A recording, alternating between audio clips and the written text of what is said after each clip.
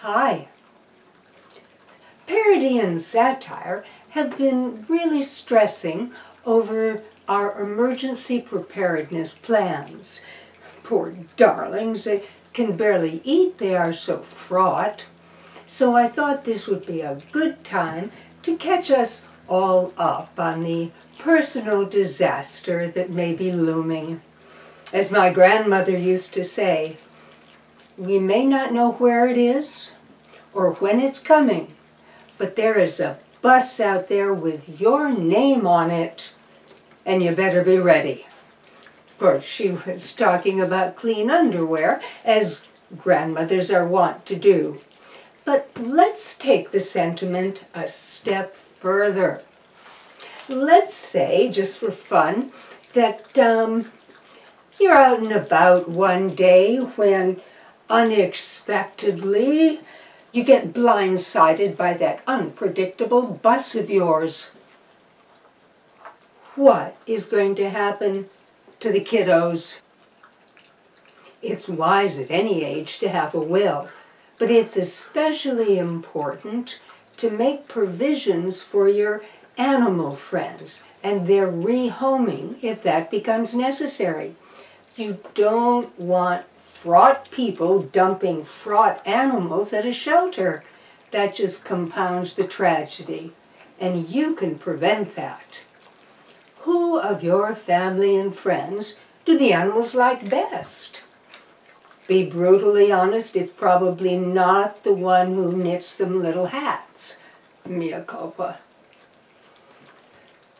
And if you have a dog, well, it would be wonderful if they could all go together, because that dog probably considers all the family animals as part of her pack.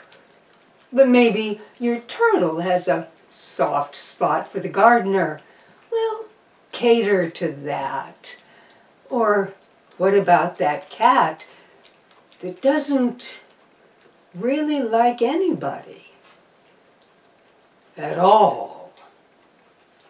Be sure and leave an ample amount of cash for each animal for their food, medical care, enrichment, mega miscellaneous. It's only fair.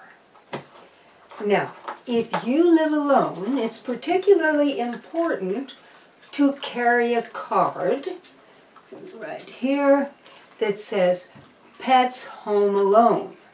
You can get these and carry them in your wallet if there's room for your name, the animal's name, and, most important, the emergency contact caregiver.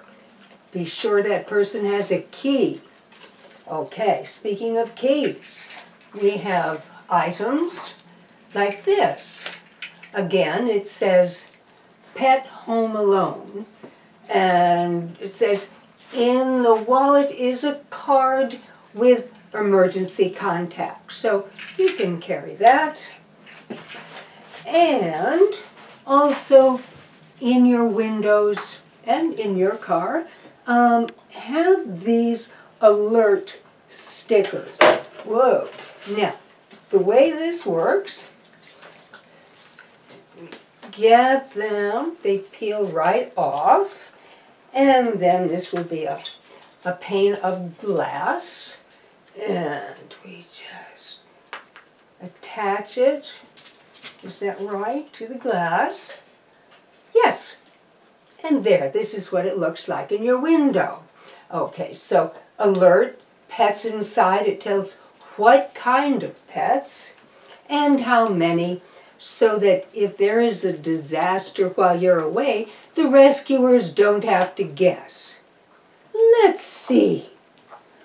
Oh my, are you a beloved companion or just something that wandered off of the alley?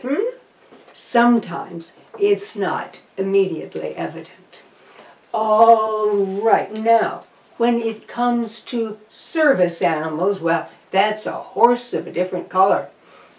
You may come across stickers like these.